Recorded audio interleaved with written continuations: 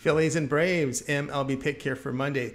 Zach Wheeler to start for Philadelphia. Wheeler in 7 starts, an ERA of 3.49, his whip 1.14. The right-hander is pitching to 26% strikeout rate. The ground ball rate is down at 40%. He is surrendering 25% line drives. He limits homers but velocity down. Tucker Davidson to start for Atlanta. Davidson has 2 outings, allowing 5 earned runs with 5 strikeouts in 7 2/3 innings and walking 5. He started 5 in the minors on the year, allowing 13 earned runs and 34 strikeouts in 26 1/3 innings. Phillies broke their 3-game losing streak with their 4-3 win at home to the Dodgers. Braves took 2 of 3 in Miami. Braves getting better bullpen work. Here's the pick, Atlanta plus 100.